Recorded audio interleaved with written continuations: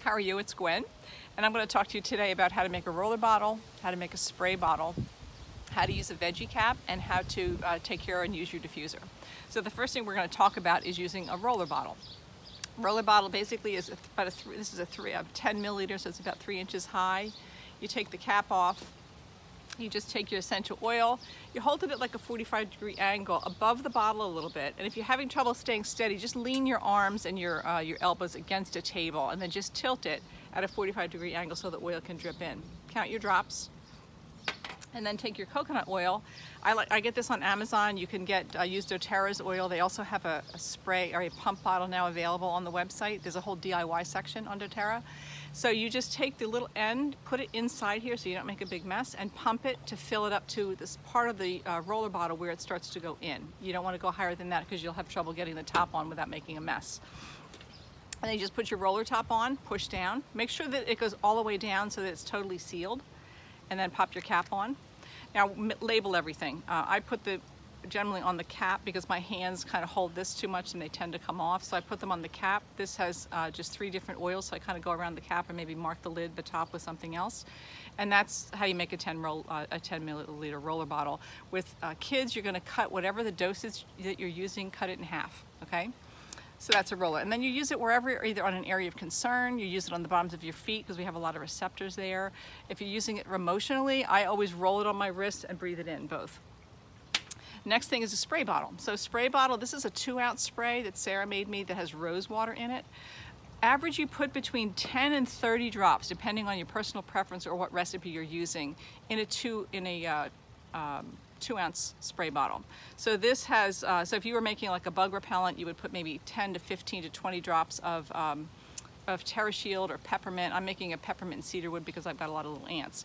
Fill it with either coconut oil if you're using it on your skin because it helps to disperse it and have it not evaporate so quickly, or witch hazel or alcohol if you're using it for like a room spray or a spray that you don't want to have that kind of a greasy feeling. Shake it up every time you use it and make sure you put a label on it. And that's your spray bottle. Now I make also bigger sprays, so you can get, this is like if I'm using it for cleaning, I'll use a bigger spray and just multiply the number of drops in the recipe that I have by how many ounces are in the water. I like this trigger spray for doing like cleaning surfaces and things like that. So that's a spray bottle. The next thing is a veggie cap. So doTERRA has veggie caps on the website that look like this. There's 100 empty veggie caps in here, and they look like this. There's there's a bottom and a top, so that you take the larger section and you drip your oils into it. I use DDR Prime every day, and so I put 4 drops, which is a dose, in the capsule. Put the cap on and just squeeze it down, and then it's sealed. You need to take these right away because the veggie cap will start to disintegrate from the oil in it if you don't take it right away, so you can't make them ahead of time. But it's just a convenient way if you don't like the way an oil tastes, but you want to take it internally, like for seasonal issues or something like that. Really convenient way to take it internally. And then the last thing I'm going to talk about is diffusers. So diffusers come in all shapes and sizes. doTERRA diffusers are the best ones, but there's a lot of other good ones out there. This one happens to be one that I got from Green Air. Basically, the rule of thumb with a diffuser is for about every 100 milliliter of water, you're going to put 3 to 5 drops of essential oil. So this is about a 300 milliliter container. There's a line. You probably can't see the line, but it's right here. So you don't want to fill it above that line. A lot of the diffusers don't work if you go above the line. The doTERRA diffusers have a red dot in them, so you want to pay attention to how much water you're putting in there.